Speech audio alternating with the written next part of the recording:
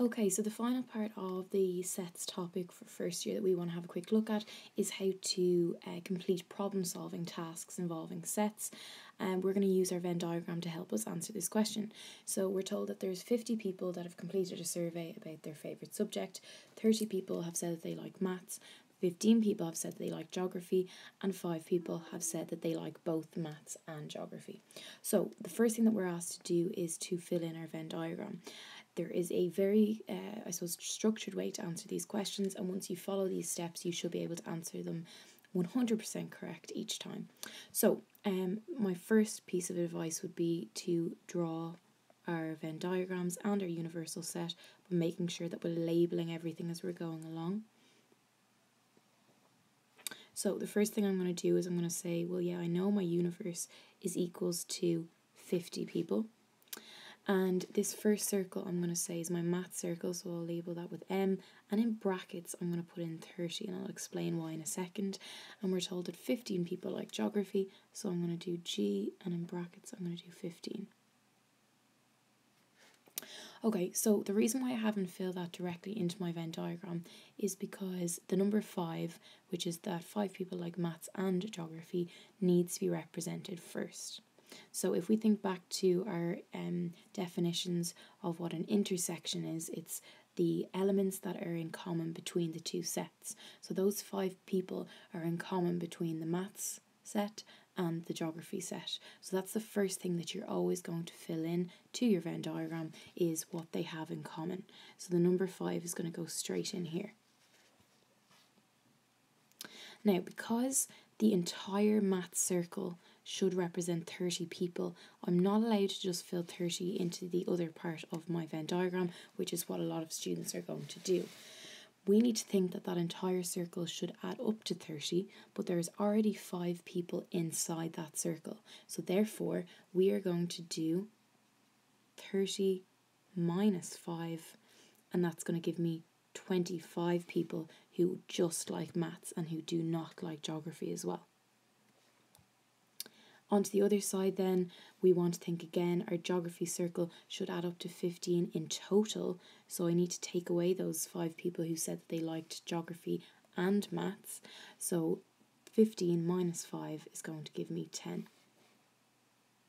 A lot of students stop at this point, but we need to think, okay, we've got 25 people who just like maths, 5 people who like maths and geography, and 10 people who like geography alone.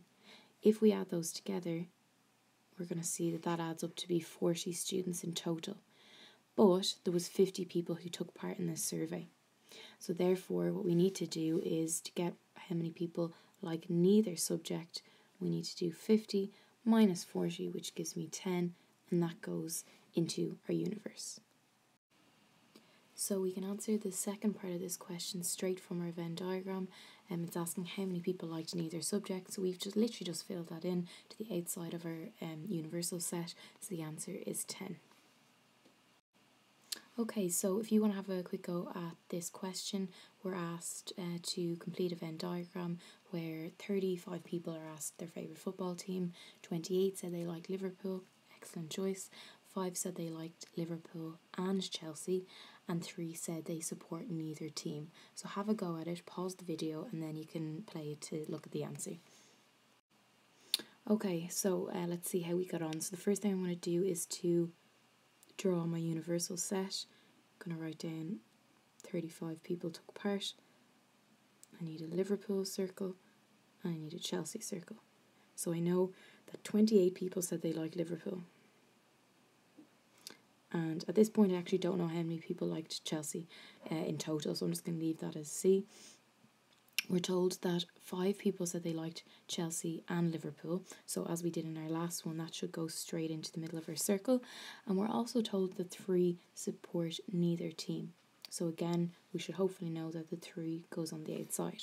Now there's one other section that I can't fill in now, and it's my Liverpool circle. So I know that 28 people in total told the survey that they liked Liverpool, but 5 of those people actually said they liked Chelsea as well. So just like we did before, we need to make sure that we don't fill 28 in straight away. We need to do 28 minus the 5, and therefore there was 23 people who liked Liverpool only. So I need to fill in this section. This is my missing section. So we're going to add up everyone who has answered my survey so far.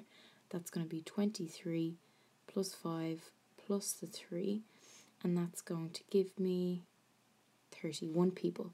So far we've got 31 people represented in this Venn diagram, but we know that 35 people actually answered, so 35 minus 31 gives me 4 people left over, so therefore the answer must be that 4 people like Chelsea only. If you want to double check, you can obviously add all those numbers together and they should give you the answer of 35.